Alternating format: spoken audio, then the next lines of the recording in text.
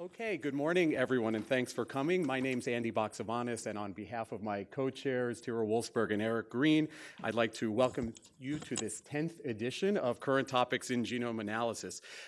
This course is really intended to provide a survey of major areas within the fields of genomics and bioinformatics, and the individual lectures are all going to be presented by our colleagues who are leaders in their respective fields. For those of you who have not been with us before, we hope that this course will help bring you up to speed in areas that are becoming more and more prominent in biological research. And for those of you who are joining us once again, we hope that the lectures fill in some of the gaps in your background and update you on some important changes in genomic technologies and approaches since the last time this course was offered 2 years ago. Before turning the platform over to today's speaker, I'd like to spend a few minutes going over some logistical information for the course. There are 13 lectures in the series, an hour and a half each, starting today and ending on April 25th. We'll be meeting here in the Lipset Amphitheater promptly at 9:30, please. You'll notice, hopefully, from the course syllabus that you picked up on the way in that all of the lectures are intermingled between the laboratory-based and the computationally based lectures, and we hope that this serves to convey to all of you that you really need to use these kinds of approaches in concert with one another to do cutting-edge biological research in the future. Now, one of the primary ways we're going to be providing you information over the next 13 weeks is through the course's website, which you can just find at genome.gov/course2012. From the main page, there are a series of links here that will take you to the syllabus, so you'll see what all the lectures are, and the handouts. And what our intent is that the course handouts will be put up on the website a couple of days before each lecture, allowing you to download them, print them out, and read ahead. Just by way of reminder, we won't be having copies of the handouts available here in the lecture hall, so please be sure to print out a hard copy before you come and join us in the hall. Of course, we hope that you'll be able to join us in person each week and have the opportunity to interact with all of the lecturers. But if you happen to miss a lecture, we've made arrangements to have each one of the lectures videotaped. And once the YouTube version is available on Genome TV, you'll be able to watch that at your desktop. And we anticipate that the lectures will be available probably about 1 to 2 weeks after the live lecture. There's also a mailing list for the course that many of you have already subscribed to. If you haven't, I strongly encourage you to subscribe. We'll be sending out reminders of each of the upcoming lectures, as well as any information about changes in the schedule or cancellation. It is winter time. There undoubtedly will be a snow day somewhere along the line, so we'll give you a heads up before you come to the hall if there's any changes in the schedule. With respect to continuing medication, that's good, continuing medical education credits, it could be the same thing. Here is the accreditation statement. You can earn 1.5 credits per session for a maximum of 19.5 AMA PRA Category 1 credits trademark for the course. So any physicians who are in the hall, please make sure to sign in the sign-up sheets that are at the back of the hall to get your CME credits. You actually have to be in the hall to earn the credits. You can't earn the credits by watching the videos online. Just by way of disclosure, none of the three of us are, as the planners, have any financial interests or relationships with a commercial entity that is relevant to the course. One final detail, if you're carrying a mobile phone, BlackBerry, pager, please take a moment to put them on silent, please, just as a courtesy to the speakers.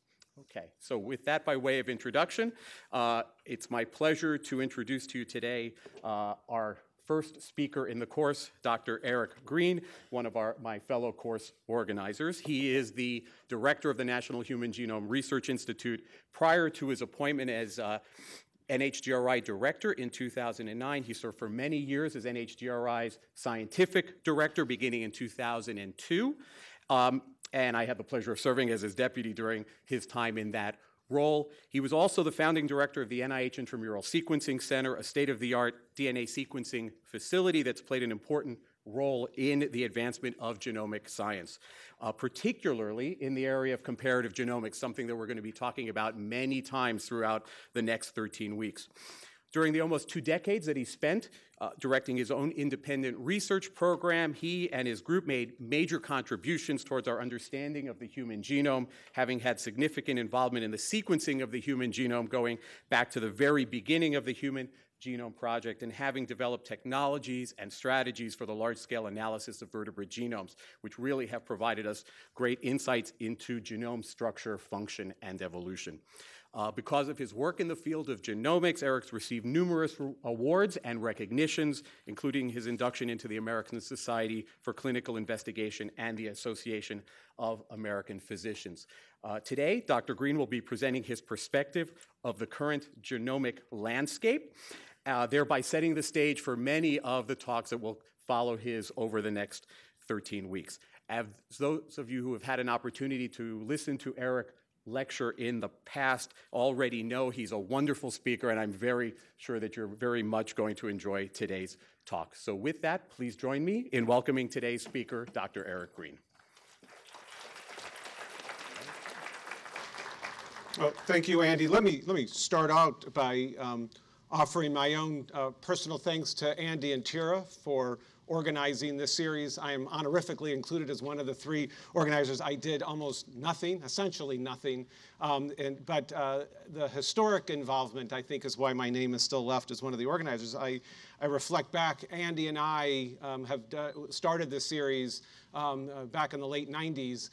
If our numbers are right, this is the 10th time we've done this series, and it just started one day over a discussion I had with Andy back a long time ago, where he said, do you think people would be interested in hearing sort of a survey set of lectures about genomics? And sure enough, it's been wildly successful now in its 10th iteration. And by any metrics, we think this outreach effort we do at NHGRI on behalf of the NIH community, and actually broader now with the reach we get by the web and by our YouTube channel, is well worth the effort we put into it. But the thanks really should go to them for organizing this series. I wanted to also start off with 2 disclosures. The first disclosure is, as I put this lecture together, I realized that the topic was, even by title, was a little more grandiose than what was realistic for this lecture. So in fact, the genomic landscape is particularly huge. So I'm going to really pretty much limit my lecture to the human genomic landscape, which you'll see after about 70 minutes or 75 minutes, is also incredibly huge, and is enough just to deal with just the human side of it. So that's disclosure number 1. Disclosure number 2 is that I'm fairly boring and I have no relevant financial relationships with commercial interests, so I had to do that for the CME part. So with those disclosures in mind, let me tell you what my plans are for this lecture, and they really have evolved in the 10 times I've done this, in part because there's just been so much that's happened in genomics. So I'm actually going to start by providing a historic context for genomics, in particular human genomics, and I'm going to run that through the Human Genome Project, as if that's a historic event in the distant past, amazingly enough, because it feels like yesterday. I want to spend actually the bulk of the time setting the stage for what has gone on in genomics since the end of the Human Genome Project, and in doing so, setting us up for a lot of the other lectures you're going to be getting in more specific areas. And then I'm going to end the talk giving you sort of a landscape view towards the future. So really what this lecture, which was deliberately designed as the first lecture of the series, is just a big tour. It's a tour of the past, it's a tour of the present, and it's a projection into the future. It really is, and I really am, nothing more than a warm-up act here for the other 12 lectures that you're going to hear about. They're going to really give you a lot of meat and details. I'm really just setting the context for everything you're about to hear. Well, starting at the beginning, the genomics, there's a rich history and a lot of territory I could potentially cover. There's a lot of places that I could highlight in the history of genetics and genomics. And in thinking about what to really emphasize, I really wanted to do this to ensure that what the examples I gave in many ways set the context for what you're going to hear in the coming weeks. In picking specific examples, I guess you could and probably should start with Mendel and his contributions to untangling some basic principles of genetics, which nowadays are incredibly relevant in thinking about the genetic basis of human disease. We got to get into DNA a little bit, and so Meissner deserves credit for discovering the chemical of DNA, but then people like Avery and his colleagues deserve credit for figuring out that DNA was actually a hereditary material, figuring out by doing all those strange experiments with bacteria and injecting them in different forms into mice and rats and seeing which was lethal and which was not. But if I had to pick one single historic accomplishment that set the stage for genomics, it would clearly have to be Watson and Crick and the discovery of the double helical structure in 1953. Arguably, this publication and this accomplishment, I believe, was the single most important scientific publication, scientific discovery of the last century, because it just set the stage for so much of what was going to take place in biomedical research since 1953. And in many ways, even though the word genomics had certainly not been invented then, it really set the stage for genomics.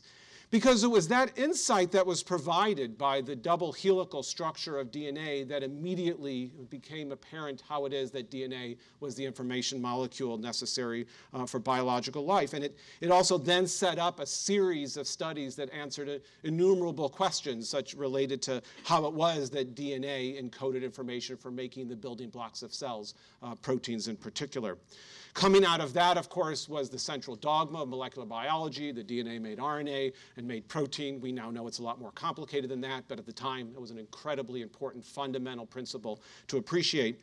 And also coming out, if you fast forward to the 1960s, was, of course, the elucidation of the genetic code and understanding how it was that DNA encoded the information for proteins. And I can't help but point out that as I wandered here from the front of the clinical center and back through here towards the lobby of Lipset Auditorium, passing by the remarkably nice museum display about Marshall Nuremberg and his accomplishments in elucidating the genetic code and putting the NIH firmly in the historic context of this important discovery on the way to our knowledge of how DNA works. And his work here at NIH in the intramural program in elucidating the genetic code will forever be an important part of biomedical history. You can then fast forward, of course, to the late 1970s, early 1980s. With that came the molecular biology revolution. We learned how to manipulate, clone DNA, and be able to use it in all sorts of applications for biomedical research. And the molecular biology revolution also included the development of methods for actually sequencing DNA. Because, of course, what we had learned along the way was that DNA was incredibly simple. Basically consists of 4 chemicals. We don't even have to say the chemicals because we could just abbreviate them as their first letters, G, A, T, and C. And with the ability to actually sequence long stretches of DNA, it became obviously possible to really now start getting at the underpinnings of how DNA becomes an information molecule. So by about the late 1980s, and then certainly ideas started bubbling up, recognizing that the whole concept of a genome, the entire genetic complement, the entire DNA complement of a cell, of an organism, and so forth, is a finite problem.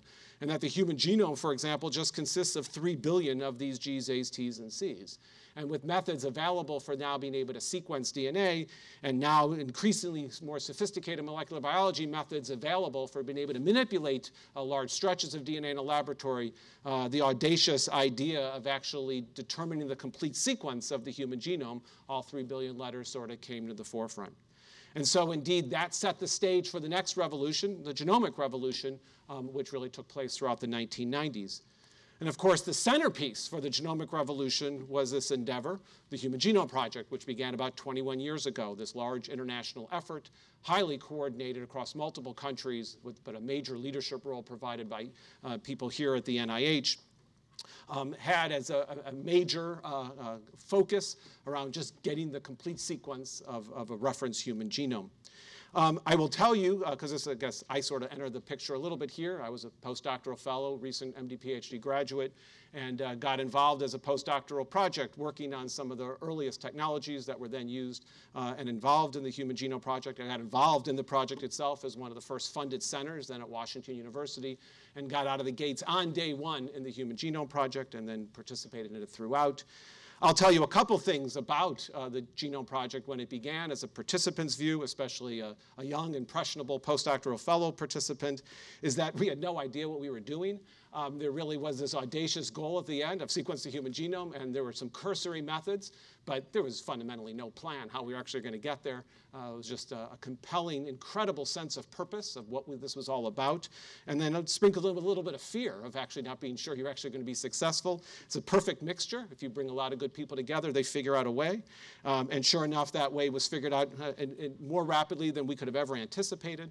A short 10 years later, of course, came the announcement that a draft sequence of the human genome had been generated, capturing lots of attention by leaders around the world, some of our current leaders even, but you can even see the White House at that time was involved, and even the popular press picked this up as a story of major historic significance. That moment was a press moment in many ways. The scientific moment comes with publications. And of course, just a few months later came out this historic publication in Nature 11 years ago, reporting the initial analysis and generation of that draft sequence of the human genome. It wasn't a complete story then. It was just a draft sequence, had lots of refinement needed to be done. Back to the laboratories we all went, refined that sequence, and then completed it, and in April of 2003, declared completion of a reference sequence of the human genome, and with that came an end of the Human Genome Project. So that's a rapid pace historic review of what took place, getting us through the Human Genome Project. It's also important to take a pause for a minute and think about what the Genome Project was and what it wasn't. What it fundamentally wasn't was the completion of the field of genomics. If anything, it was really just the beginning. And there has been a tremendous amount that's been written about the historic significance of the Genome Project.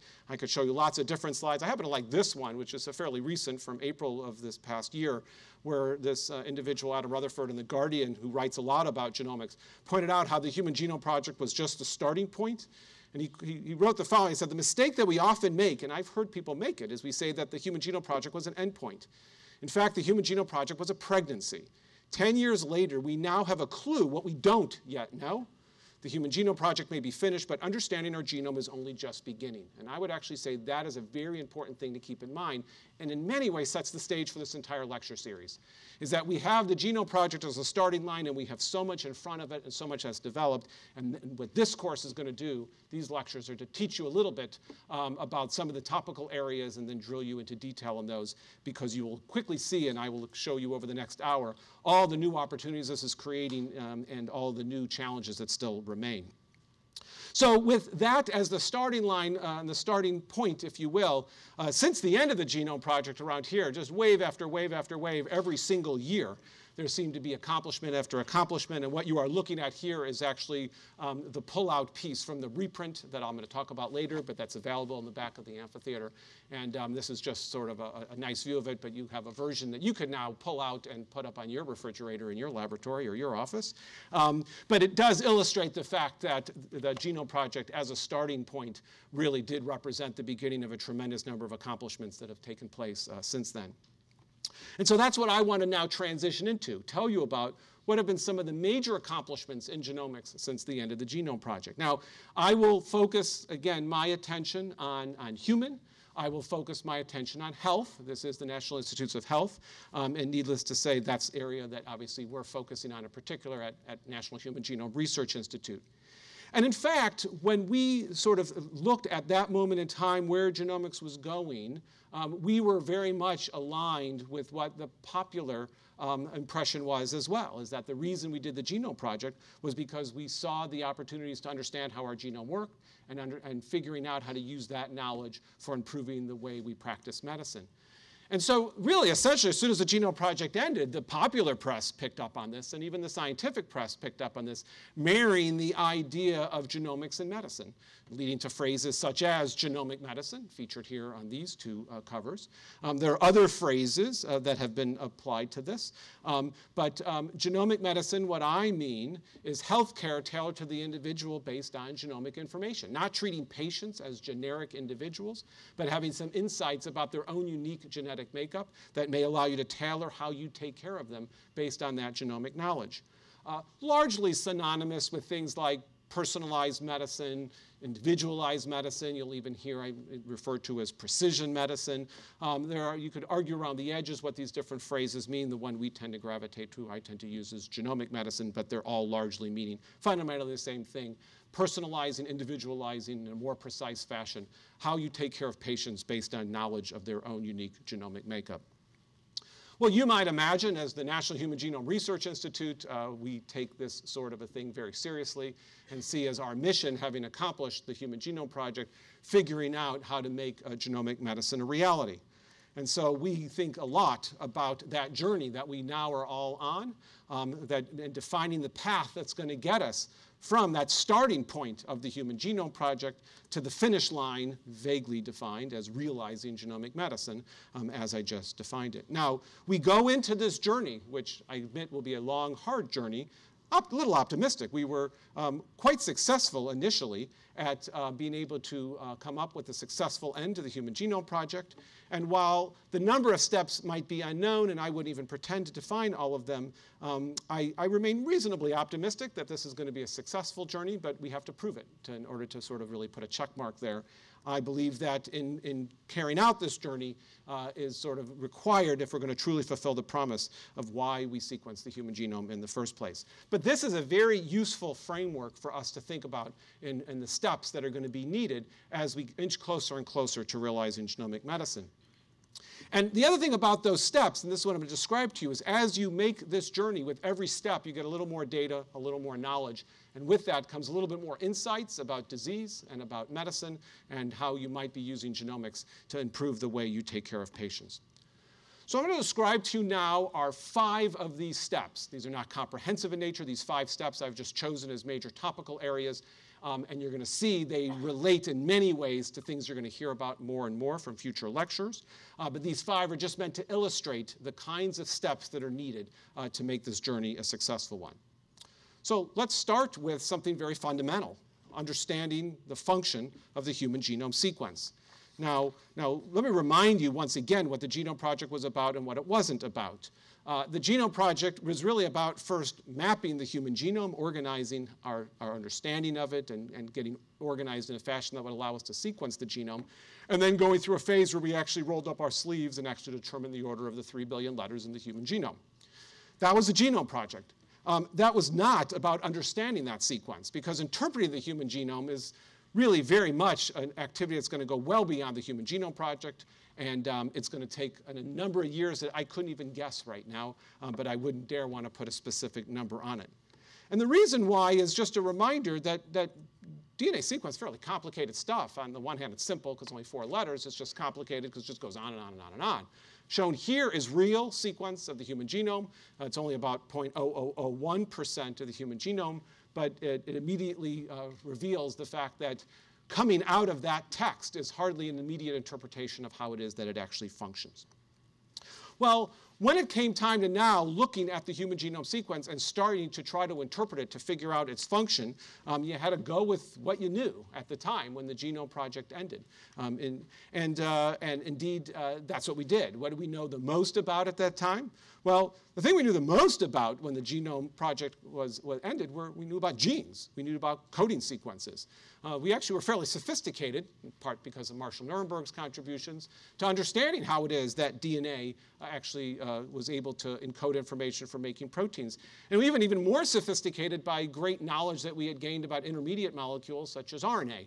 And we even knew that genes were consisted of exons, such as these colored boxes that actually had the exact nucleotides that were encoding specific amino acids, and they were broken up every once in a while by blocks of DNA that were introns. And we even knew that when RNA got made that you would splice then together all your exons to sort of make them adjacent, and there was even alternate splicing whereby some exons got put into messages and others did not.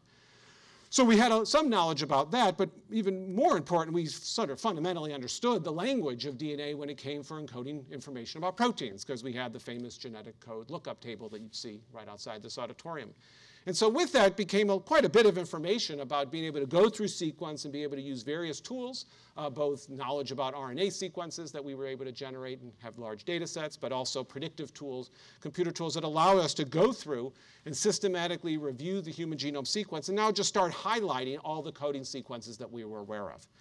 And so this was actually a situation of where we got a lot out of the gates fairly soon because of our knowledge of how genes work. Now, I don't mean to imply for a minute that we fully understand the full repertoire of genes, nor do I mean to imply for a minute that the complexity associated with gene expression, which genes get expressed where, and all the alternate forms, and what are all the different issues associated with gene expression, incredibly large set of complicated topics. And one lecture you're going to hear from is from Paul Meltzer, who will later in this course describe for you some of the genomic approaches that are being used for better understanding gene expression.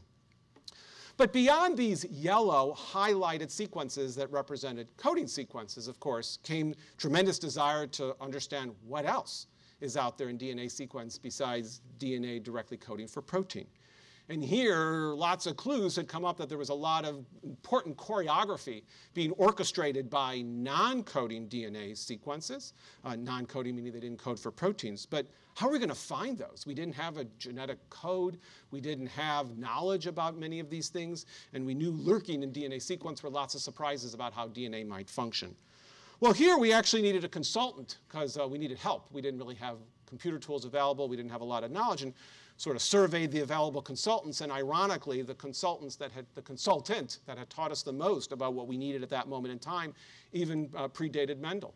And in fact, the consultant we needed was Darwin, because it was Darwin who actually laid the foundation intellectually for what was going to be needed for being able to take on the next challenge in genomics.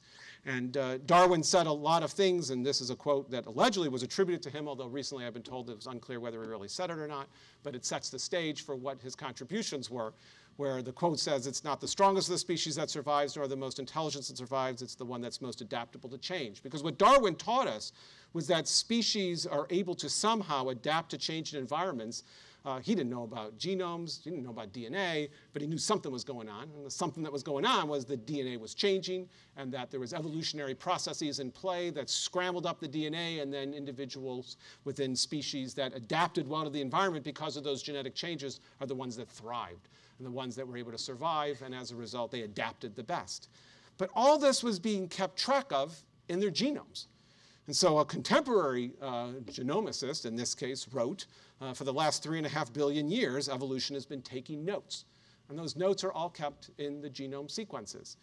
And so what was very clear was that we could learn a lot about our own genome by reviewing the laboratory notebooks of species that have undergone various biological innovations to look for things that have changed and things that have not changed. And in particular, the things that have not changed that are common across many, many, many species are likely to be those that are the most biologically important. Otherwise, evolution would have stepped in and changed them. So the whole notion of comparative genomics became a very important area of research immediately following the Human Genome Project. And it was the realization that we are just, as a species, this small, teeny little, insignificant twig on a very sophisticated, complicated tree of biological innovation just across the mammals and the vertebrates. And the Genome Project recognized this, and we, in parallel with sequencing the human genome, other species had been selected for genome sequencing exactly for that purpose. But these had been in mostly biological systems such as mouse and rat and so forth that had been used as laboratory models and saw the importance. But we recognized that it was actually to fully harness the power of evolutionaries' notebooks and to truly take advantage of these lessons that Darwin has taught us, that we need a statistical power to be able to go in and look at lots and lots and lots of species' genomes and be able to figure out what has and has not changed over tens of millions of years of evolutionary time. And to do so, you wanted to sample many different branches, not just ones you were interested in. You actually wanted all different branches across the phylogenetic tree of mammals. And in fact, that's exactly what has taken place.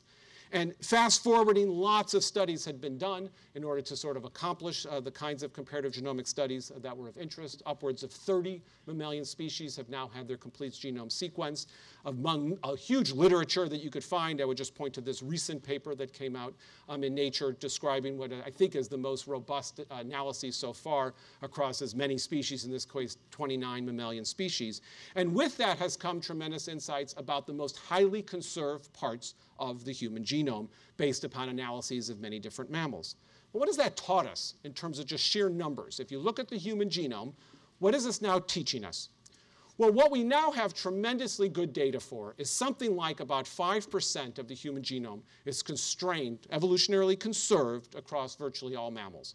So about 5% of our 3 billion letters are constrained at such a high degree across so many different species that are widely separated in evolution that they've almost for certain going to be biologically important. Evolution just would have never tolerated to keep them the same if it wasn't for the fact that they were evolutionarily important. Now, that's still a lot of bases. That's about 150 million bases as a minimum that we're going to need to really understand at a biological level. And it's probably a lower bound, and there's lots of reasons I could give you. It's probably not 5%. It's probably higher than that, but it's on that sort of order of magnitude to keep that in mind. Well, what have we learned? What's consuming that 5%? Is most of it protein coding, small part non-coding, or is it just the opposite? Well, we have a pretty good inventory of our protein coding parts of our genome, the yellow stuff. And we now know that only constitutes about 1.5% of our genome encodes for protein. So out of that 5% that's incredibly conserved, only about 1.5%, in other words, of the 5%, 1.5% across the whole genome is protein coding. Now, that corresponds to something on the order of 20,000 genes. You can argue a little about what the exact number is, but that's about what it's looking like.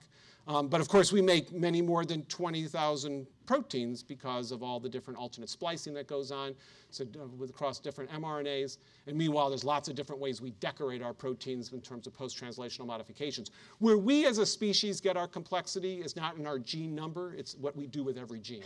That's why we're more complicated than a lot of other organisms that have smaller genomes, similar gene counts, but are just not as complicated. They don't know PowerPoint, for example, and we know PowerPoint, and so that's we have a lot more.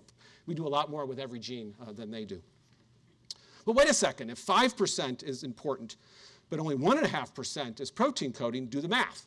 That's 3.5% that remains. That is not protein coding, but is important. In fact, it's so important, it's evolutionarily constrained to the same degree as protein coding regions. So we need to color in an additional 3.5% of the genome with another color. And that is functionally important, but in ways that are other than directly coding for proteins. Well, what is that non-coding functional sequences? What are they doing?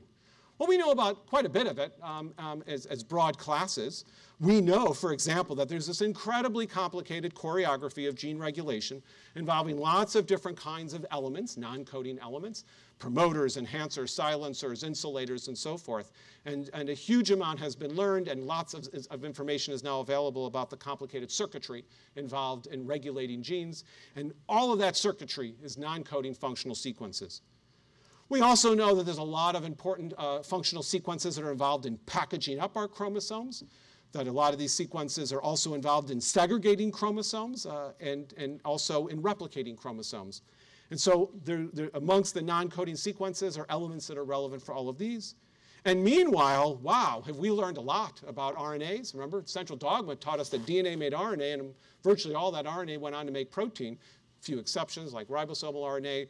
Well, we now know that RNA molecules can do all sorts of things. And they can function in biologically important ways, and then that field is just exploding. And these are all non-coding RNAs. In this particular case, they fall in that category. And of course, I have to add a question mark, because there is no way I believe today that we have discovered all the ways that DNA can confer function, and I'm sure this slide will expand in the coming decades. So what does that leave us? That leaves us with simply take 5% minus 1.5%. We believe about 3.5% of our genome is functional non-coding sequences. These are gene regulatory elements, as I described, chromosomal functional elements I described. Oh, and of course, then there's the question mark, because I believe there are undiscovered functional elements. You're just not reading about it yet in textbooks, but they're out there, and we're going to find them, we're going to characterize them, and then we're going to catalog them.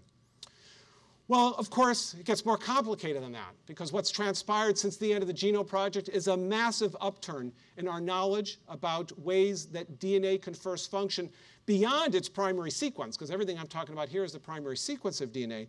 We are now learning more and more about this other language of DNA, the epigenomic language, where DNA gets decorated. It gets decorated with methyl groups. It gets methylated with histone proteins. And this is now coming to the fore because of knowledge that epigenomic changes are very relevant in disease processes, and therefore become very relevant for all sorts, and developmental processes, therefore very, very relevant for biology more broadly. Laura Elnitsky will be coming next month and describing both the epigenomic landscape of the human genome. She'll also be describing some of these gene regulatory elements and their importance in understanding non-coding parts of the genome. But we recognize as a community of genomicists that this was really important stuff, that we needed to sort of be able to now start interpreting the human genome sequence, making that publicly available, helping the biological community understand the sequence. We needed to know at the primary sequence level, epigenomic level, and so forth. That is the reason why, and I'm sure Laura will mention this in her talk, that our institute, for example, launched major projects revolving around cataloging functional elements in genomes. The major one that we launched is called the ENCODE project, Encyclopedia for DNA Elements, which focused on the human genome, but we also kicked off complementary projects called ModENCODE for Model Organisms ENCODE, which focused on similar studies, but looking at the much smaller genomes of laboratory models, specifically Drosophila and nematode worm, and also some projects with mouse as well. And these projects, especially, let me emphasize again, the human aspects of ENCODE, now having published a significant pilot effort, and soon later this year you'll be reading a major paper that'll come out of ENCODE and its accomplishments.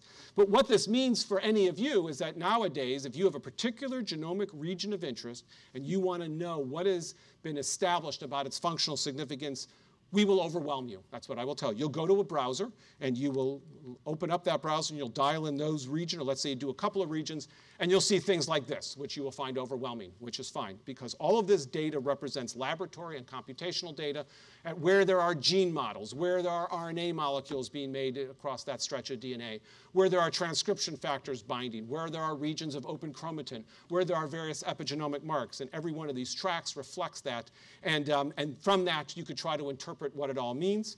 And more, this will become an issue of interpreting the massive data sets that have been generated by ENCODE and other efforts. And earlier this, or I guess last year at this point, the consortium put out a user's guide, basically a manual how to interpret the ENCODE data. And I would point you to that if you're interested in actually navigating and using ENCODE data for your own uses. And of course, ENCODE is not the only project involved. There are other projects, even here at NIH, a major roadmap or common fund project looking specifically at epigenomics, very complementary to what ENCODE is doing, and more data is getting generated along the lines. Oh, and by the way, it's not just about the primary DNA sequence, and it's not just about epigenomic marks in DNA. We are learning increasingly that there's yet a whole additional level of complexity, because we're learning, and we already knew that DNA is a three-dimensional molecule. It's existing within the nucleus, and there's probably a lot of stuff going on there in the nucleus that might be very relevant to genome function. And in fact, more and more, such as described in this review article last year in Nature, the genome has a three-dimensional structure, and with it comes some interactions that also become very relevant for genome function. So that is a quick whirlwind view of just that first step, where all I'm emphasizing is interpreting the human genome sequence. This is an effort that, X number of years out from the Human Genome Project, we've gone about this far. It's like a great novel. Decades from now, we'll still be interpreting the human genome sequence. This is going to be an effort I'm sure will take place for all of our lifetimes, and even then we'll be refining it more and more. At best, right now, we're at sort of the Cliff Notes stage of this. We're just understanding the fundamentals, but trust me, there's a lot more to be learned. Before I move on past this first step, I should at least emphasize the fact that there are other interesting things coming out of some of the studies I just quickly reviewed for you, especially in comparative genomics that may not be directly on a trajectory towards to human health, but indirectly understanding more about fundamental biological principles.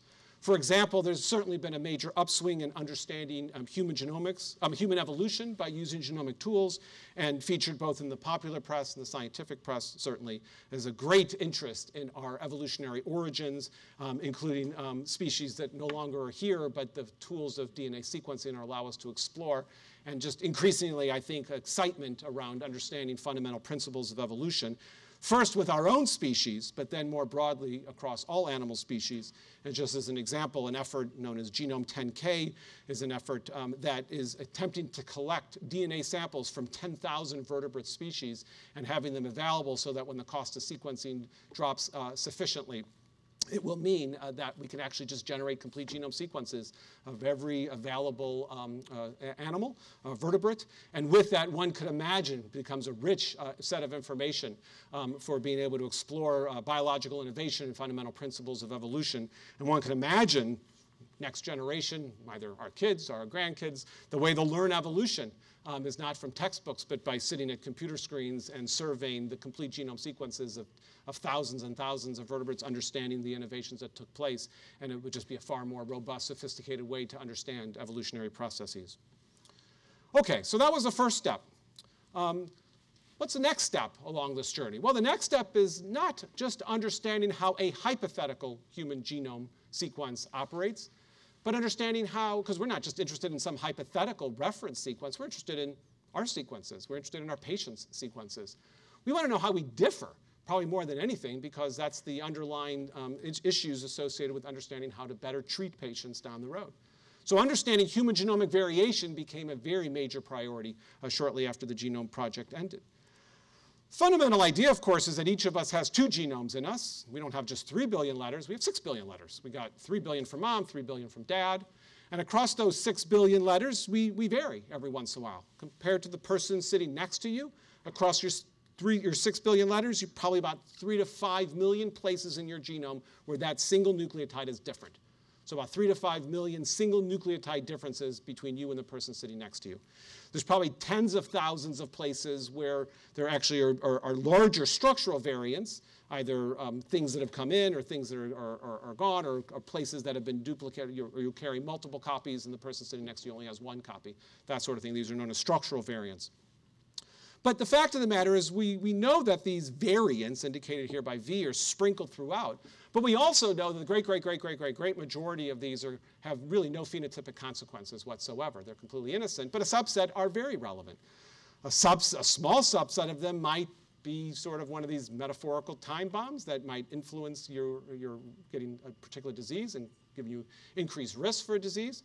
Oh, there might be other variants that are good variants that you might be more attributable to positive phenotypic features. But we would like to know which of these are completely phenotypically neutral and which ones are phenotypically consequential.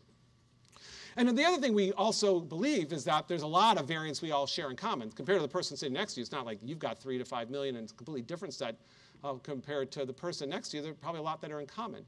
So the idea was, could we catalog a lot of these variants and find out at a large scale what all the variants are that are at least common above some threshold, and then study them and figure out which of those can we sort of ignore and which are the ones that we might be really interested in figuring out might have a disease or other phenotypic consequence. So this was the rationale for launching another international project that began shortly when the Genome Project ended, called the International HapMap Project. And its goals were to not only develop very deep catalogs of genomic variation, but also to understand a little bit about the relationship of those variants across stretches of human chromosomes. We now know that all these variants across a stretch of chromosome are not completely random in how they move from one generation to the next, but rather they are clustered together in what are called haplotype blocks, whereby within a given stretch of DNA, a series of variants tend to be inherited in block from one generation to the next. And knowing that structural relationship across variants would be very valuable. And so through a series of studies in this large international effort, one published in 2005, 2007, and then in 2010, significant millions and millions of common variants across different human populations were cataloged, made available publicly, and also additional information about their relationship to one another across these haplotype blocks. When better technologies became available, a more ambitious endeavor was launched called the 1,000 Genomes Project, which attempted to now use new sequencing technologies, I'll be telling you about in a minute, to basically get deeper and deeper catalogs of genomic variation, again, across different human populations. This is going so well that its name is actually sort of outdated. Now the project involves several thousand genomes that are now having their complete sequence established, or at least sequence across parts of their genomes to basically get to the rare and rare variants. A pilot phase of this was reported in 2010 in the very last issue of Nature that you can read about, and you'll be reading more about this, and many publications will be coming out from 1,000 Genomes in the next year or two. Lynn Jordy is going to be here on March 7th and really dig much deeper into population genomics, all this about human genetic variation, and I'm sure he'll be talking about HapMap Project and 1,000 Genomes Project as well. So we now have lots of information about functional sequences in the human genome, lots of catalogs about common variants and increasingly rare variants across the human genome, across different human populations. And with that comes the opportunity for the third step along this journey. The third step being attempting to now understand the genomic basis for human disease. Which of those variants play a role in human disease? And in describing what has been accomplished in genomics since the end of the Genome Project in the area of human disease work and genomic applications that have advanced the field, it is actually very useful to describe sort of a framework, once again, that sort of summarizes what I call the genomic architecture of genetic diseases. And this is an oversimplified view of human disease, but it's a useful one for what I'm going to describe to you. There really are two classes of diseases to think about. All diseases have a genetic component associated with them, some to a greater degree, some to a lesser degree, but all diseases have a genetic influence. But there's one class of disease that are fundamentally rare across the human population. But these are genetically simple because they really involve one gene. They're also, our Greg Mendel gets the name associated. They're also referred to as Mendelian disorders. So these are diseases where the predominant risk is a change, a mutation in a single gene. Yes, there might be other genetic variants that influence the severity of disease, and yes, there might be some environmental contributions that influence the disease, but fundamentally it's mutations in a single gene cause that particular disease. But these are rare. These are not what fill hospitals and clinics around the world. They don't represent the major healthcare burden. They're important, but they pale by comparison in terms of overall health burden worldwide compared to these diseases. These are common diseases. Oh, by the way, so diseases like this, of course, are sickle cell disease, cystic fibrosis, and Huntington's disease, and so forth. But these are diseases that all of us have, or all of us have family members that have. It's hypertension, it's diabetes, it's heart disease, mental illness, it's different kinds of cancer, and so forth. And these are the more common diseases. Unfortunately, they're more complicated because they involve multiple genes. They're non-Mendelian because it's not a single gene disorder. Instead, it's usually a series of genes that are involved, each with a genetic variant that confers risk, that all conspire together with what is typically a larger influence of the environment to confer overall risk for getting that disease. So these are sort of the two major classes. Now, I want to point out, because people often, when I give talks like this, will say, oh, you're only talking about the genetic contributions of disease, and there are these important environmental contributions of disease. So I just want to emphasize before I get that criticism is that there is absolutely a role for both the genome and the environment in human disease. That's why I represent the pie charts the way I do. The fact of the matter is, on the genetic side, there have been remarkable genome analysis technologies that have evolved in the past 5 years in particular, or 10 years. We certainly have been significant advances in environmental monitoring technologies, but nobody could argue that the last decade has brought significant more advances in the technologies for analyzing genomes than in environmental monitoring. So I'm going to emphasize the genomic side of this equation, but it's not out of disrespect for the environmental contributions. That's critically important. It's just I don't particularly have much expertise in that, and I also don't have as much to report based on technology advances in the last decade. So what's happened with rare diseases and common diseases since the end of the Genome Project? Well, what I can tell you is that there has been an explosion in our ability to identify the genetic basis of single gene disorders since the end of the Genome Project, actually even since the beginning of the Genome Project. So here's a cumulative graph that shows the number of genes that have been identified that are basically, when mutated, cause a single gene disorder. Note the Genome Project began here. There were only a handful of successful examples before the data from the Genome Project became available, earliest maps, clones, and eventually sequence. And then it's just taken off ever since, and I didn't update the slide yet for 2011, but it absolutely continues to trend upwards. It has been remarkable and predictable that it's a relatively simple path to be able to go from having individuals with rare genetic diseases nowadays to be able to figure out the genetic basis. Not in every case, but in general, you can see what the trend has been. And what this has resulted in is a fairly impressive accumulation of knowledge, because we now know the molecular basis of something like 3,500 rare Mendelian diseases and traits. So that is absolute, and you can see before the Genome Project was like 5. So that's pretty impressive. Now, that is absolutely the glass half full. There is a glass half empty side of this pie chart, and that is that there still remains about a couple thousand where we know the disease, but we don't yet know the molecular basis for it. And then there's another couple of thousand where we think it's a single gene disorder or trait, but we don't yet know the genetic basis. So this is the glass half empty. Remember the slide. You will see it later in my talk. So that's success in many ways. And with that comes tremendous knowledge about gene function. We now can attribute specific functions to individual genes because we have individuals with defects in that gene, and we can see what its cause is when mutated. What about common genetic diseases? Well, what I will tell you is there's a lot of skepticism about would we ever be able to line up enough analytical and laboratory-based horsepower to be able to unravel the complexities of common diseases with all of their minor contributions from a whole lot of individual variants. But the idea behind the HapMap project was to simplify that process. I'm just going to give you a very quick review of what happened, but one of our speakers is going to give us in greater detail. The fundamental idea was, with knowledge about these haplotype blocks across every human chromosome, the idea was, could we line up individuals with common genetic diseases, such as hypertensive individuals, take 1,000 people with hypertension, 1,000 people without hypertension, and scan across each of their genomes and all those individuals and figure out, are there particular variants that are inherited more often in those with hypertension than without hypertension, and would that then give clues of where to look to see where there might be genetic variants that are causing greater risk for hypertension. But doing that across millions and millions of variants was simply not approachable at the cost of doing genotyping. But since you knew about these haplotype blocks, could you imagine just taking not all the markers, such all these little black lines up here correspond to individual places of variation across this particular human chromosome, but instead of taking all, let's say, 1,000 or hundreds of people or hundreds of markers across this particular block, just pick 1 or 2 and have those 1 or 2 variants be proxies for this entire haplotype block.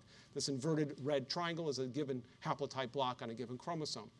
And could you do that systematically, and you simplify the process of now just having to look at hundreds of thousands of markers and having those serve as proxies for their original haplotype block. So what do I mean by that? The simple experiment is you do this, and you take an individual, and let's say you take a marker, then for simplicity we'll say it comes in a green flavor and a purple flavor, and you do it from this haplotype block, and those with hypertension are here, those without hypertension are there, and you just by eyeballing you can see there's no correlation. You would rule out this block as being relevant to the disease. But what happens if you looked at this block and now the variant you picked happened to come in an orange flavor and a blue flavor? Wow, those with hypertension tended to get the orange block more than the blue block, or the orange marker more than the blue marker. Perhaps, therefore, somewhere within this haplotype block might be a variant that might end up conferring risk for hypertension. It may not be the orange one, it might be one a little over, but it's just basically correlating the inheritance of this block and of getting hypertension. So you'd rule out regions like this, you'd rule in regions like that.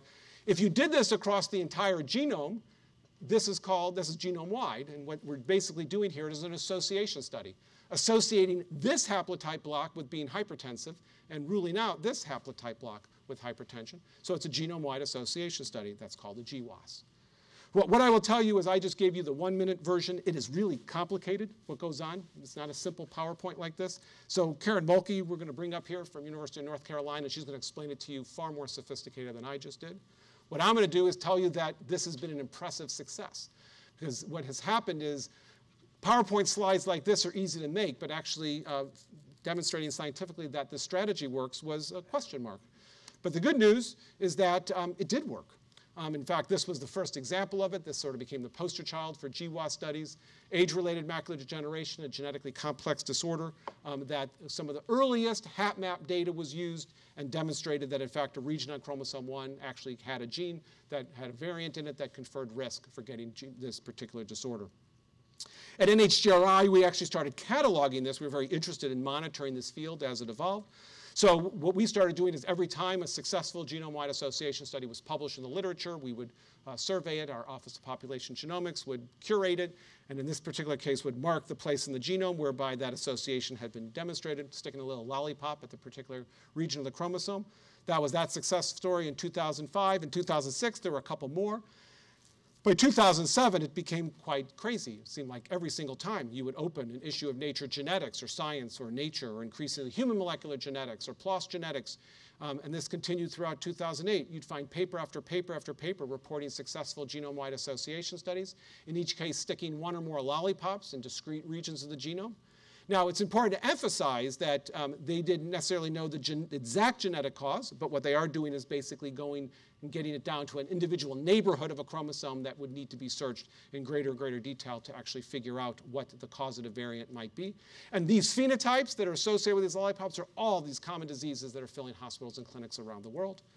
This trend absolutely continued throughout 2010 and also 2011. Oh, and I just paused there just to see, you can see our genome is littered with lollipops with all these successful regions being demonstrated to perhaps having a variant relevant for an important human disease. where once upon a time there was essentially no successful genome-wide association studies, you can see that already the threshold of 1,000 successful publications was crossed last year and has left behind a tremendous amount of work to be done because you still don't know the genetic basis, but you now have a much more limited search to try to figure out what's going on. Now this is, once again, glass half full, lots of successful genome-wide association studies. There is a glass half empty side of the story. There's a couple, actually, glass half empty side of the story, new challenges. The other thing we've learned, which is sort of interesting, is that as we've really made successful forays into understanding the genomic basis of rare diseases and common diseases, is that there's a pattern that's emerging. And that pattern is when it comes to rare genetic diseases, single gene disorders, the great majority, again, not all of them, but the great majority of them turn out to be coding mutations. They are changes in the protein coding portions of genes. But the exact opposite is turning out to be true in these common complex diseases, where, again, it's not exclusive, but the majority of them seem to be out in non-coding portions of the genome. Remember that purple stuff, which I told you we barely understand and we have a lot more to learn, regulatory regions and so forth? That seems to be where the variants are residing, associated with these very important class of common diseases. Now, there is another glass half empty side of the story, because despite the fact of having 1,000 successful genome-wide association studies and lots of knowledge of where to look, it's still not accounting for all the heritability associated with these common diseases. So there is still a lot of mystery associated with all what you'll hear Karen Mulkey describe as heritability. And it could be that it's just not the common variants that we're familiar with working with. And increasingly, there's lots of people who believe that a lot of these variants that are conferring risk for complex diseases are very, very rare variants, but together across the population, each of us harbor some very rare variants that have not turned up yet in any of these variation studies, and those are the ones that are conferring risk. And what all that is pointing to, whether it's doing the next set of analyses for genome-wide association studies to sort of drill down into these neighborhoods and find out all the variants and figure out which ones are causative, or the recognition that indeed you need to go in deeper and get more and more rare variants from all those people with hypertension. Either way you're going, what it's pointed to is we need to sequence a lot of people's genomes. We need to go through those 1,000 people with hypertension, just sequence their whole genome, or sequence at least all their coding regions. And so this leads us to the fourth major step along this journey, which now has really become the dominant force in genomics. And that is we need technologies to routinely sequence whole genomes. And we knew it was necessary. We knew it was necessary back then when the Genome Project ended. But what I will tell you is we never thought we were going to be as successful as we've turned out to be. What do I mean by that? Well, when the Genome Project ended in April 2003, NHGRI put out a new publication that described a vision for the future of genomics research. And we said, wow, we have the sequence in hand. What do we need to do with it? And we described all sorts of crazy things we wanted to do. Some were even more crazy than others. And one of the craziest things, we said, I was one of the authors on this, so I could really make fun of it, because at the time, I can't believe we really put this into press. But we actually put into print, in Nature of all places, that we absolutely needed technological leaps that seem so far off as to be almost fictional, but which, if they could be achieved, would revolutionize biomedical research and clinical practice. And we didn't just stop there. We really had to go sort of the next level and even be more audacious, because we said, as an example, we need the ability to sequence DNA at costs that are lower by 4 to 5 orders of magnitude than the current cost, allowing a human genome to be sequenced for $1,000 or less. This is the first time put into print the idea of getting the cost of sequencing a genome down to something that was quite affordable. $1,000 was the marker we put in the sand. $1,000 seemed like a very reasonable price for a clinical test, and that's the reason why we picked that number. But why were we sort of a little exuberant and a little overambitious? Well, it's because genome sequencing at the time we wrote that was still quite expensive. You know, for example, sequencing that first human genome by the Human Genome Project cost something on the order of $1 billion. And what we were putting into print was basically the idea that having now done this one time, one human genome sequence, $1 billion, that somehow, in the not too distant future, we were going to develop fancy technologies that would lop off a lot of zeros off that billion and deliver something, a genome sequence of $1,000. Well, this became a bit of a rallying cry in the community. In fact, the phrase the $1,000 genome sort of became the battle cry for technology development. Our institute put out lots of grants to try to stimulate this field that were actually quite successful. Fortunately, the private sector got quite involved in this. Many companies sprouted up, and an incredibly intense effort to develop newer and newer, better and better technologies came to the forefront. Because the idea was to just get rid of these factories that had generated that first reference sequence as part of the Human Genome Project and develop something really fancy, shown here in icon form, some nano this, some micro that, some mini channel, whatever, something that would be so efficient and so scalable that would allow you to sequence an individual patient's genome, individual clinical subject's genome for something like $1,000. Well, I can just tell you, there's nobody, and anybody who tells you otherwise, they're not telling you the truth. Nobody expected things to happen as well as they've happened over the past 8 or 9 years. Because it's not just 1 or 2 or 3 or 4 different new technologies, but it's really more like 5, 6, 7, 8, 9 new technologies. Shown here are just some of the platforms that you can now purchase or get in your own laboratory. These are what are referred to as next-gen or next-generation DNA sequencing technologies. And I'm not even necessarily talking about any one of them. In fact, I'm not going to talk about these at all. That's why we're bringing Elaine Martis here from the WashU Sequencing Center to talk about this and describe it in great detail. These technologies are fast evolving, they're incredibly sophisticated, and they're remarkably efficient. As an example of a couple of these machines on here, one in particular, in 1 week, can generate a sequence of the human genome. That's something that took 10 years and thousands of people to do as part of the Human Genome Project. It is now routine in many places around the world, including even here at NIH. By the way, the reason it's particularly exciting is this slide will not be used in the next time I give a lecture in this series. It'll have to be a new slide because there's new technologies that are coming. It is like sitting in an airport looking out on the horizon. Yes, you have 10 planes on the ground, but you know what? In 6 months, there'll be another plane. About a year later, another one, maybe 2 years, 3 years. And just yesterday, there was a flurry of email. In fact, Wall Street Journal wrote an article, and I think other journals wrote, or other newspapers wrote articles because one of the companies came out with a new technology, and they're commercializing, and they say they're going to cross the $1,000 threshold this year. And there just are many more technologies. I've heard more and more about nanopores, and this just featured as one example on the cover of Nature, that maybe 3, 4 years from now will be now commercialized, and again, would just continue to step down the cost of sequencing.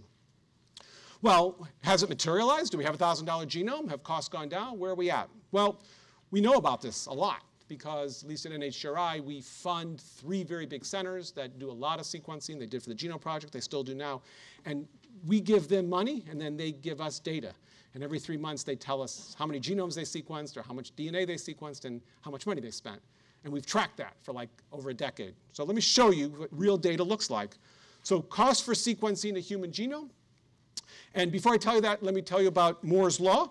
So Moore's Law is a law of the computer industry that basically says that compute power doubles every 24 months or so.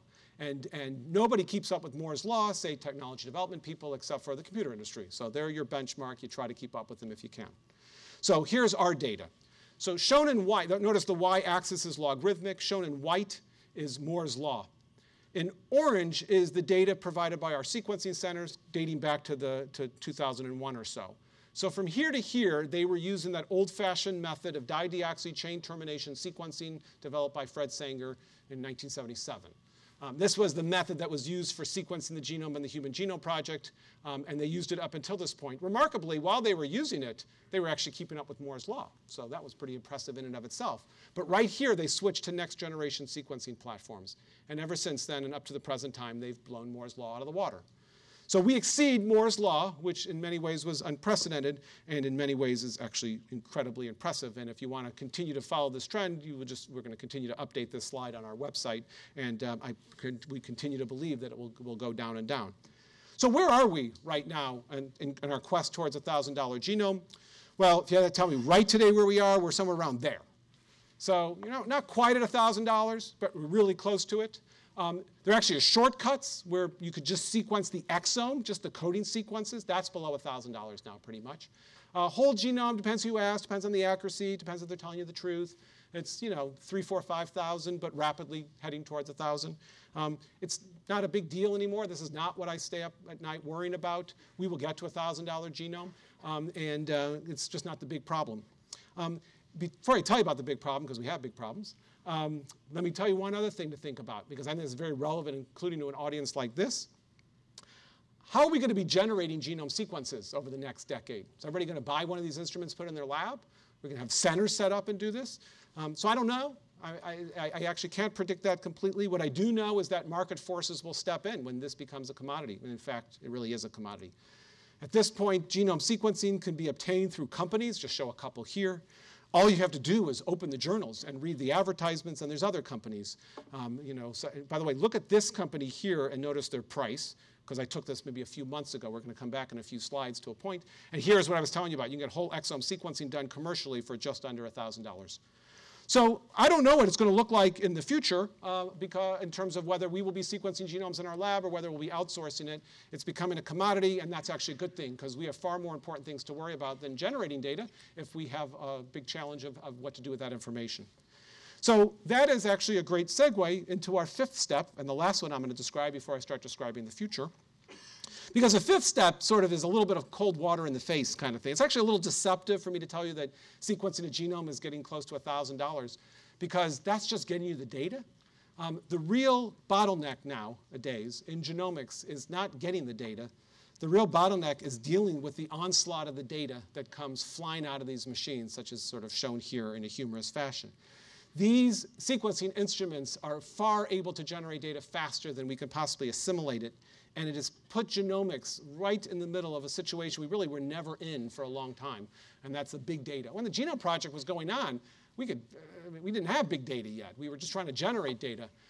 But now, all of a sudden, we find ourselves smack in a significant set of issues associated with having a big data circumstance that has created a pretty substantial bottleneck. I refer to this as a computational bottleneck.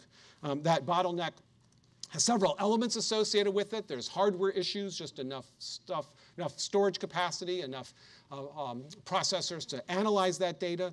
There's lots of issues around software, being able to deal with the onslaught of data and interpret it. And of course, there's all sorts of issues around workforce, just having enough people trained to deal with this. There is a reason why Andy and Tyra are giving 3 lectures total, is to deal with all of these issues around the computational analysis of data because this becomes sort of the biggest issue right now in genomics. So you'll be hearing 2 lectures from Andy, one on Tyra to sort of address this. So that's sort of a computational bottleneck. Hand in hand with that, which also overlaps with what Andy and Tyra will talk about, is just a sheer informational bottleneck. The fact is that let's say we get you by the idea of generate the data, you can assimilate the data, you can analyze the data, you can even get, using these fancy technologies, your sequence of individual genomes of an individual patient, individual subject. And let's even say you got to the point of being able to analyze it and filter it and get to the point where you just have your list of 3 to 5 million variants in that particular person who's sitting across the room from you, for example. What do those variants mean? I mean, you see these changes. Are they detrimental variants? Are they innocent variants? And if you did it on a patient, for example, here in the clinical center, and you had that genome sequence, when you had that list of 3 to 5 million variants and you rounded on that patient in the morning, is this how you'd feel? Would you just sort of stare at that list and wonder what it all means? Probably you would, at least right now. There's also that informational bottleneck, simply knowing what the sequence means when you have individual variants in individual patients. I can't help, under this circumstance, to quote Harold Varmus, known to, I'm sure, all of you, former director of NIH, current director of NCI, who wrote a commemorative article about the genome sequence at 10 years, where he said physicians are still a long way from submitting their patients' full genomes for sequencing, not because the price is high, but because the data are difficult to interpret. So that's the circumstance we find ourselves in, and this is where I just last week saw this advertisement. I couldn't help but throw it in. Same company. Notice their prices come down since the last time I took their ad. But they talked about Ben Franklin, obviously, and he didn't have an informatics bottleneck, making fun of the fact that we do. And of course, they're a company that wants you to give them money, and they'll help you solve that bottleneck, and we'll see. But we need to solve this bottleneck, but it is interesting that even their price went down since the last time I scanned one of their ads. So those are the 5 steps I wanted to tell you about in going from the Genome project until today. Now, there are other steps that I could be starting to talk about are certainly relevant for the future, developing new diagnostics, much more relevant to genomic medicine than anything I've talked about. Obviously, therapeutics, preventative measures based on genomic information. Of course, there's probably other steps that we're going to have to journey our way through to eventually realize genomic medicine. What we have at the present time is just a tremendous amount of data. We have great technologies for analyzing genomes, and we have, such as shown here, for the first time in many ways, incredible opportunities to apply these data, apply these technologies to clinical circumstances. clinical research immediately, hopefully eventually clinical care. This is makes us remarkably well poised for a revolution that brings about genomic medicine, but with this comes just inordinate numbers of challenges that we all have to face. This is why Bruce Korf is going to come up here and just specifically talk about genomic medicine in the series later in April. But what I want to do now, and I'm sure will complement much of what Bruce is going to talk about, is to now just spend the last 20 minutes or so, just now let's gaze into the future. Because what I've described at first was through the Genome Project, since the Genome Project, now it's really all about the future. And what we believe the future is going to bring has come about from a strategic planning process that NHGRI did on behalf of the field of genomics that went on for several years, and then just about 11 months ago was published in the 10th anniversary issue of Nature, commemorating the 10th anniversary of having the sequence, the human genome in hand and described. And this was the reprint that was available to all of you, and if you didn't pick up on your way in, please pick up on your way out, and if there's extras back there, take them to other people in your lab or take them home. They're great stocking stuffers for next Christmas if you want, but we don't want any more of them, so you just take them because we don't want to take them back to the offices. But it's on, also, and if you want a PDF version, you could go to this website, and in fact, you could read all about our strategic planning process that went on. This is very much about the future. And Nature was kind in giving us the headline on the front cover that the future is bright. In many ways, we do think the future is bright. So let me describe to you what we sort of derived based on consultation with hundreds of people around the world in the field of genetics and genomics and beyond in trying to formulate this 2011 vision for the future of genomics. And based on lots of workshops and consultation and iterative processes of writing documents. And it's all described in great detail in the reprint, which you're crazy not to read from end to end if you're going to participate in this lecture series, because so much of what you're going to hear about the other lectures is described, at least superficially, in that document. What we heard from the strategic planning process was that it was an exciting time in genomics to be even more specific and more sophisticated in describing the journey from base pairs to bedside, or if you prefer the metaphor, from helix to health. But in doing so, we can now start to divide this work into a series of domains that both reflect our history, but importantly also reflect our future. For example, you could think at the more proximal side of this, a domain of research activity that involves understanding the structure of genomes. Sounds familiar, makes sense, that's what we've done for a while. Also, a set of research activities that get you to the biology of genomes, understanding how genomes work, and then increasingly start to apply that knowledge to use genomics to understand the biology of disease. Makes a lot of sense based on what we've done, but what becomes more ambitious is now thinking about the future more and more, is using that knowledge to advance medical science, the science of medicine, and also being cognizant that just because you have some great medical advance doesn't mean you change the practice of medicine, because you also have to do research that will actually demonstrate that you improve the effectiveness of healthcare based on those genomic advances. And so this became sort of 5 domains of research activity that provide an outline, if you will, for our strategic plan. I will tell you it actually provides an outline for basically everything that our institute is doing as we think about our genomics program. Now, it's not the only thing we're doing. It's not the only thing in genomics, because there are important cross-cutting elements that are also very relevant. You heard about one of them, and you'll be lectured on some of these. Obviously, computational biology and bioinformatics, pervasive, important for all these domains of activity. As is education and training. This lecture series, if nothing else, is an example of an outreach education effort to educate people across all these domains. And then there's lots of genomics and society issues. Historically, we describe them as our ethical, legal, and social implications research program, but it includes lots of other things, including behavioral research and other areas that fall under the general umbrella of genomics and society.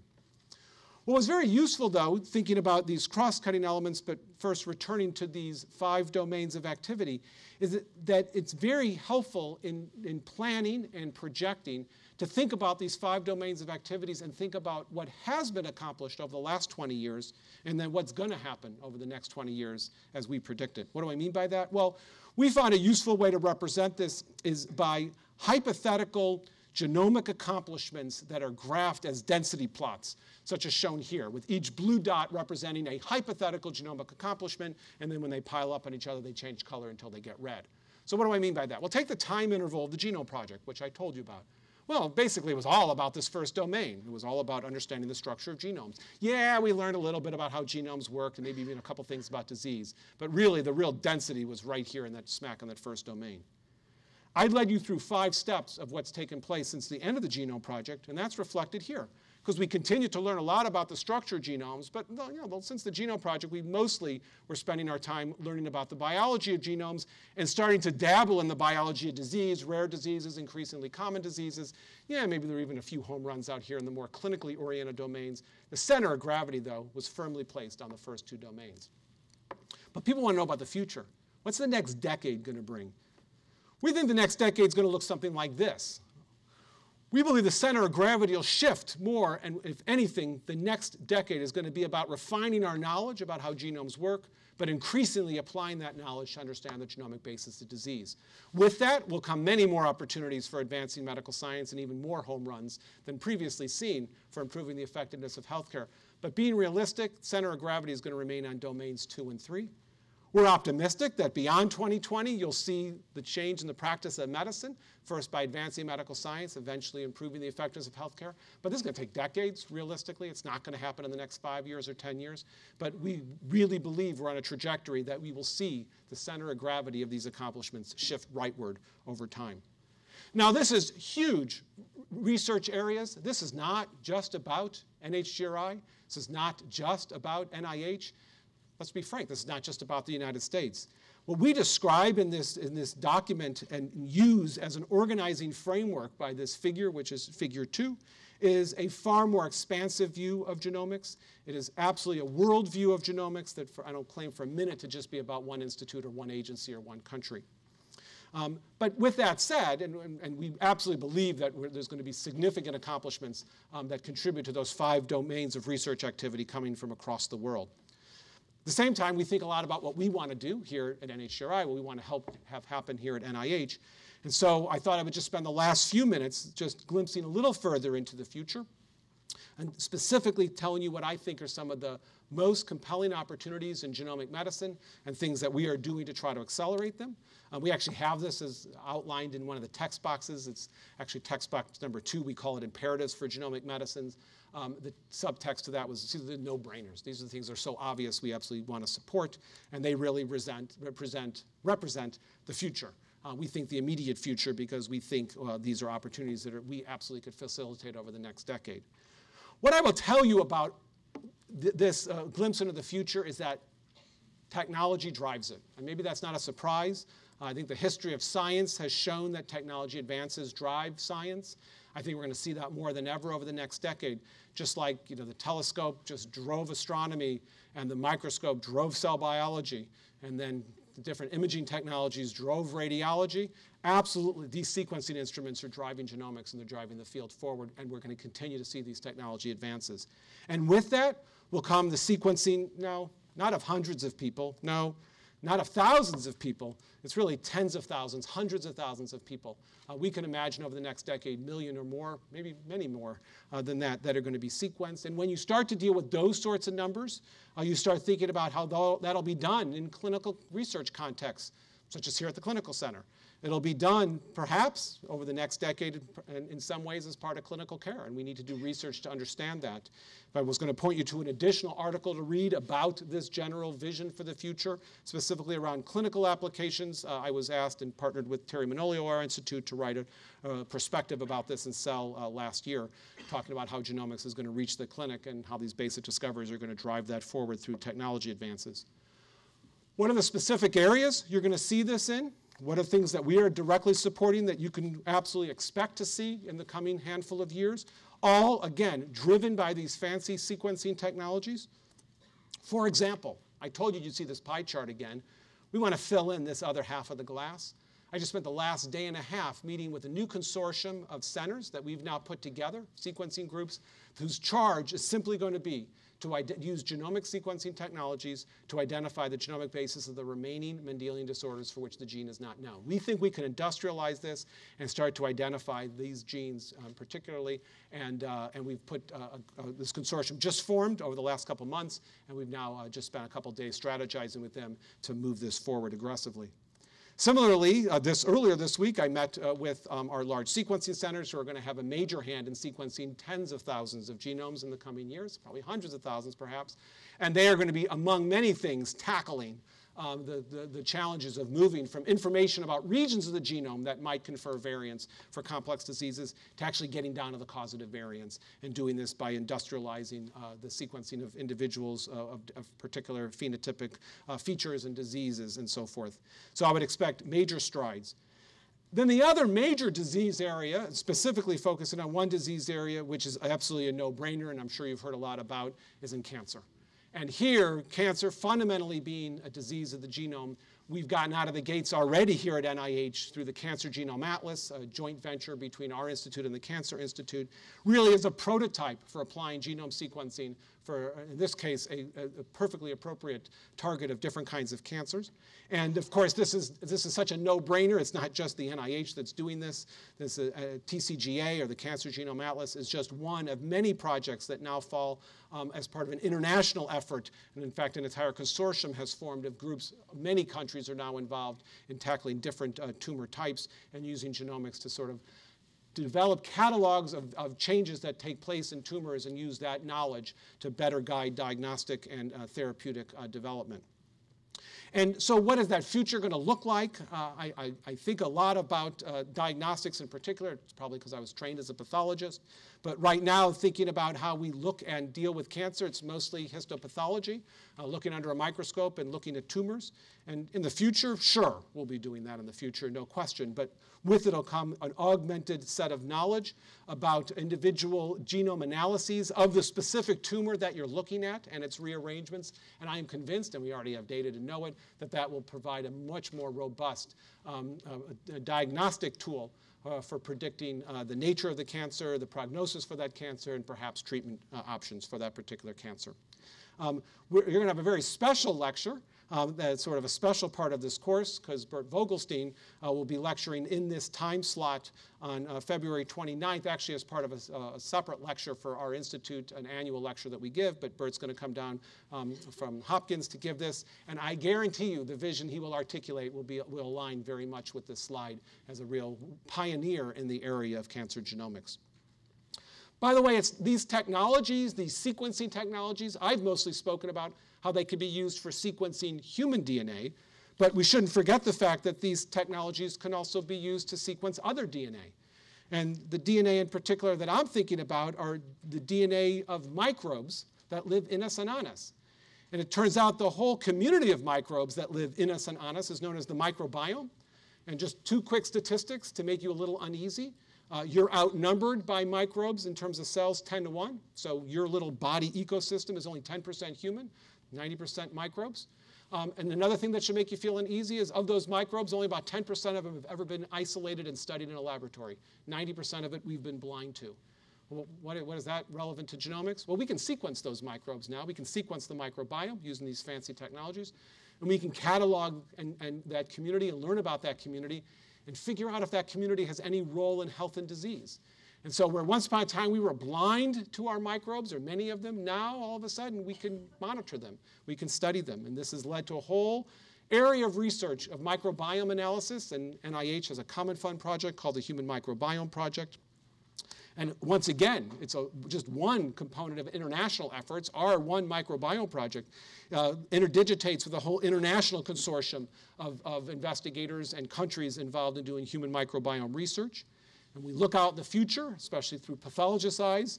And nowadays, we pretty much deal with petri dishes and gram stains and try our best to diagnose the microbes that are associated with disease, even though we know we can only culture a small fraction of them. And in the future, we'll be doing the same thing. But wow, if we can get some sequence data on samples and see microbes by sequence data that we can never see in the laboratory otherwise, you've got to believe it's going to bring insights about their role in health and disease. And so Julie Segre from our institute will come and describe microbiome analyses and some of the work she's done and the community has done. And I think you're going to be amazed at the idea that these new technologies have just sort of are changing the face of clinical microbiology. But there's other things beyond that that are going to be brought by these new technologies. One could certainly imagine that the idea of genome sequencing of newborns, I mean, all newborns born in the United States get genetic tests done, just a small number of genetic tests. Could you imagine doing a more comprehensive survey by sequencing their genomes or some part of them? Well, there's lots of questions to think about, and we're thinking about research to sort of help answer those questions. It's something to consider. Of course, the whole idea of the interplay of genetics and drugs and the genetic basis of drug response becomes very important. Why is that? Well, we don't all respond to drugs the same. Just like a lot of things in life, everybody responds a little bit differently to lots of things, and all of us respond differently to medications. All the medications that come out to market, they all work. They just don't work in everyone. And the whole notion of pharmacogenomics, understanding the genomic basis of drug response, has really now taken on a very exciting phase where we're getting at the genetic basis of drug response and perhaps might lead to better ways of managing medications for individuals. So Howard McLeod, another individual from North Carolina, we keep bringing up from UNC, is going to come and give a lecture as a real world expert on pharmacogenomics, and I think you will enjoy that lecture tremendously. But there's other challenges that come with this technology, lots of genome sequences being generated. But these are going to eventually be generated on patients. We're going to have to communicate that information to patients. And it's pretty complicated stuff. We don't understand it ourselves yet, and yet we're going to have to communicate this by healthcare professionals trying to describe what their unique genome might bring with respect to disease, with respect to drug response, with respect to their children. So there's a lot of issues associated with communicating that information, and there's a lot of science behind trying to think about how to sort of create that future in a very productive way. And Colleen McBride from our institute will come and give a lecture that'll be very relevant to this particular area. And I think that'll be a very important one for you to consider as well. And then meanwhile, we need to communicate one to patients, but we need to disseminate this knowledge as it accumulates out to the healthcare professionals. And I can tell you that as I talk about this a lot, individuals are very concerned about will we have robust enough clinical genomic information systems that will allow healthcare professionals, physicians, nurses, genetic counselors, pharmacists, physicians' assistants, and so forth, be able to interpret this tsunami of new information as it becomes available. And at least in the United States, and we're playing catch-up compared to some countries, this will all interdigitate likely with an acceleration in the use of electronic health records, which in some ways might be good because genomic information might flow in nicely to health records if we organize it properly. But maybe it won't. We have to deal with that. But of course, we also just need tools that are going to be readily available to healthcare professionals that allow them to look at the 3 to 5 million variants of a given patient, figure out which ones of those should we do something about, which ones should be ignored, and that's just going to be a lot of information. So we're very much involved in trying to think through what should be developed to try to help professionals deal at a practical level with this onslaught of new clinical data. So I'm sort of at the end of this journey. I knew it would take me the full hour and a half, I had a feeling. These 5 domains I think you'll see in various forms in the coming lectures. I just want to remind you that some of this is actually new for the field of genomics. And that's why some of the last things I talked about are actually very new areas for us. Sort of think about these domains, the first 1, 2, 2.5 are really basic science endeavors. And I'm sure many of you regard yourself as basic scientists. But as we've sort of thinking about moving more and more into medical science, it starts to deal with what's called translational science, really thinking about the application of genomics to medical problems and medical circumstances. But even some of the last things I was talking about with getting this information out to healthcare professionals starts to become implementation science, which I think is very new to many of us. Actually demonstrating the effectiveness of healthcare, it's really about implementing things and changing the practice of healthcare. So I think among the lectures that you hear, you're going to hear samplings across this full spectrum of different scientific endeavors, basic, translational, and implementation. And finally, what I would say is I hope I've given you the impression that there's been incredible accomplishments, incredible optimism, and just remarkable successes in genomics. But at the same time, there's a lot of big challenges, especially some of the ones I alluded to earlier. This is going to require just a Herculean effort by not just people in genomics, but actually more broadly as it gets disseminated. And there's no reason to believe this is going to be a simple journey. I didn't mean to imply that even when I was telling you about some of the good successes. Can't help but provide, in closing, sort of a quote I found from Winston Churchill that I thought was very appropriate. You know, a pessimist sees the difficulty in every opportunity, but an optimist sees the opportunity in every difficulty. One thing I will tell you is that Tira and Andy in particular have enriched in this lecture series for optimists So you're going to hear about some incredibly exciting opportunities that are coming with all the difficulties that are moving this rightward. But with that said, at a practical level, we should all, and I hope you find it inspiring yourself, to recognize that this is going to require a community of scientists and healthcare professionals to really see this vision through. And we've got to stay optimistic, but we also have to realize there's some significant heavy lifting ahead of us. So up against the end, I will just stop there. At a practical level, I know people have appointments to go to. I'll stick around and just take questions from the platform, and thank you for your attention. Bye-bye.